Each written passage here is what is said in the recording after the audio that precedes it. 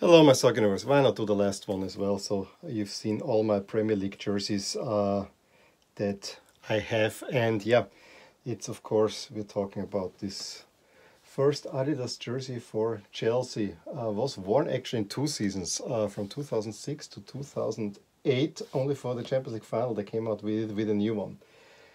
I honestly, at this time, I was really not happy with Chelsea anymore. I was a huge Chelsea fan in the late 90s, early 2000s, and the Abramovich takeover. It didn't seem all that right to me. And then they snatched Shevchenko from Milan, who wore this jersey, and I was just beside myself. Little did I know that Milan sold Shevchenko pretty much at the right time. So yeah, this is of course the Team Guys template, but it's slightly different than the others because the ventilation here on the sides is not that I see with any of the other ones. It actually looks rather nice, I have to say, because all the ventilation that goes here is blue, so it's a nice blue jersey with a nice blue with a nice white outline here. It says actually Chelsea Football Club, if you can see that. So there, that's a nice touch, and I saw another nice touch back there on the back side. Yes, on the back side, below where the number would go, there is of course the lion. Since last season I said I want to have a Chelsea jersey with the new crest, and I was actually looking at others. All of them Adidas. I don't, although the last season Nike was alright, but I was mostly looking at Adidas jerseys. But I never pulled the trigger, and it was because Chelsea won the Europa League, which meant that LASK for sure would be playing in the group stage. And then just when the Corona crisis hit, and maybe you've seen the unpacking video, I saw this incredible deal. This jersey plus an AS Roma Champions League home jersey from 2002 and 2003, plus the Argentina 2006 home jersey for 25 euros.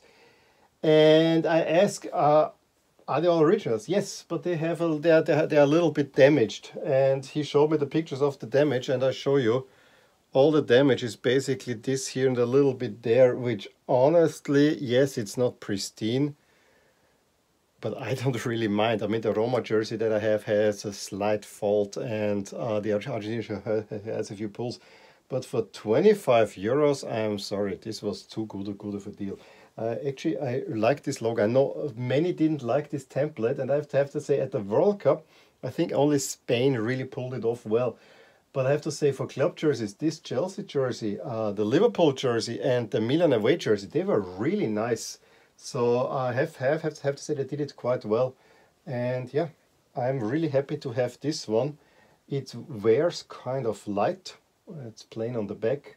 You see also the ventilation here. It wears lightly, and this is something that I like a lot. And you know, at the time I didn't like Chelsea all that much.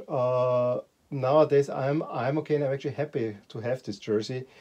Funny that I'm wearing Liverpool. I think what really made me pull the, I mean, I badly want to have that Roma jersey, but then I said, is this Chelsea jersey anything worth it? And I saw, yeah, they made actually the Champions League final against Liverpool in that one, and then okay, yeah, it has at least some historical value as well. I like this tag here.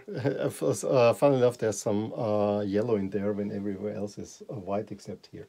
But yeah, classic Chelsea jersey. I think it's a nice one.